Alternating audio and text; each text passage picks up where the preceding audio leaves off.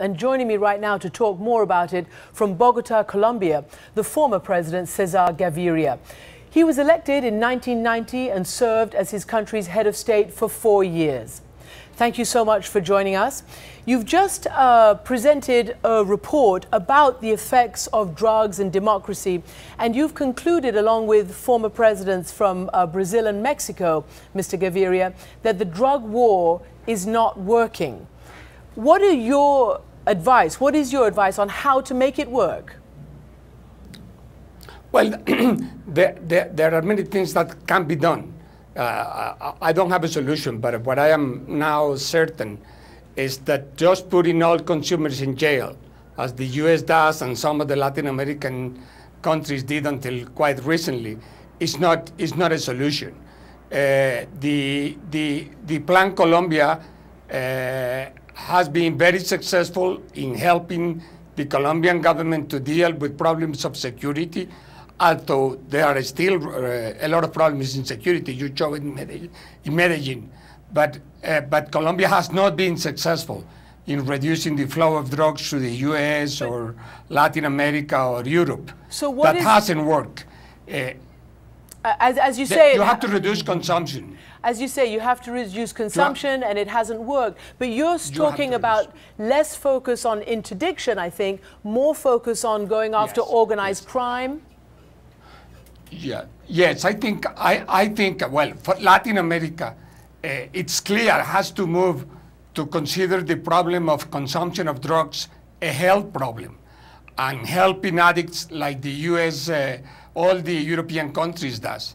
The policy of putting people in jail because they consume drugs doesn't seem to be working anywhere, not in the US. The US has more than 500,000 people in jail for narco-trafficking or narco-trafficking-related issues, and it's more than all people in jail in Europe. Let me ask you, one of the lines and one of the things that one of those drug dealers told Carl Penhall about Colombia, the streets that he's working, is that the rules don't change, the rules are of the street, and they will always be the same rules. How do you attack the rules of the street? How do you change the dynamic that leads to this constant flow?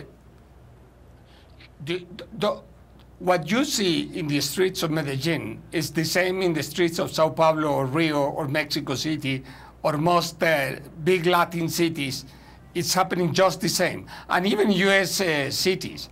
I mean, violence is growing up in relation to drugs everywhere.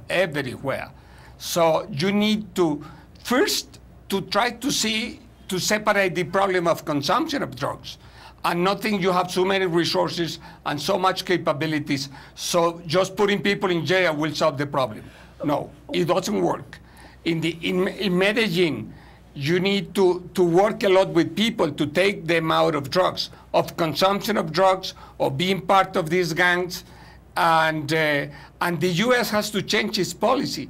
It has 4 times the consumption of Europe, and in Europe, they don't put people in jail. They all held them. Only probably Sweden puts people in jail. But no other country does that. They help consumers.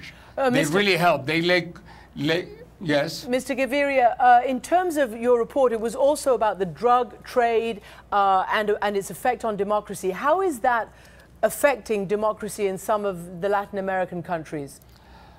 Oh, in a very significant way. I mean, only when you see the extraordinary effort that Mexico is doing to try to confront the drug trade, the damage on the judicial system, the damage on the police and the military, all that is a significant cause for democracy. Corruption. You know, when narco trafficking starts to grow as a consumption problem, immediately you see kidnappings and extortion and many other crimes. So if the US doesn't make an extraordinary effort to reduce consumption, moving more resources from the jail system and the judicial system to treatment and to deal with the problem with education and campaigns, instead of putting so many people in jail, is going to be very difficult. I mean, the Mexicans probably in a few years will be able to deal a little better with the problems of security. But the flow of drugs will keep growing. And when you as it's happening. When you look at places like Afghanistan, where the drug trade continues to fuel and pay for the insurgency and instability, as they look there to a way of combating that, they're looking also at Plan Colombia, which is to try to... Yes. Mm-hmm. But you should know something. Probably the problems of security of Afghanistan should be looked as the way Colombia has done. Colombia has improved the security, but the problems of drugs in Afghanistan will be there for a long, long time. It's not so easy to reduce the flow of heroin and this material, the poppies that with which they do make heroin. But of course, you have to look in Colombia. Colombia is a good case if you want to look for improve the security. But it's not a good case if you want to look how to end narco trafficking. It's not a good case at all. Okay. We will never be successful unless the U.S. reduce consumption, and the Europeans do also. Well, how do you mean exactly reduce? I mean, part of your report was talking about decriminalization, if not legalization. What do you mean by that? We do believe in that. You should not put people in jail because of the consumption of drugs. What you need to do with addicts and people that consume drugs is help them. Deal with them as a health problem, deal with them as an education problem, or do even what the Europeans do. They take people who are addicts and who are in the process on the medical treatment, and they put them and give them drugs and help them and try to take them out from organized crime and put them in the hands of health system and people who support them. But just putting people in jail doesn't solve any problem, only increases the problem.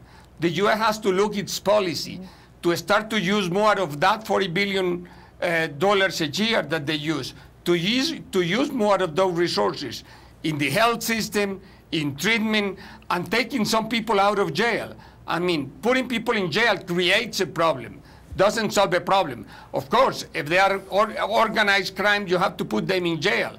But if they are not organized crime, but just consumers, it makes no sense, after all looking all this experience, to put them in jail. Europe does much better than the U.S. With the levels of consumption, and they don't put people in jail. President Gaviria, thank you so much for joining us.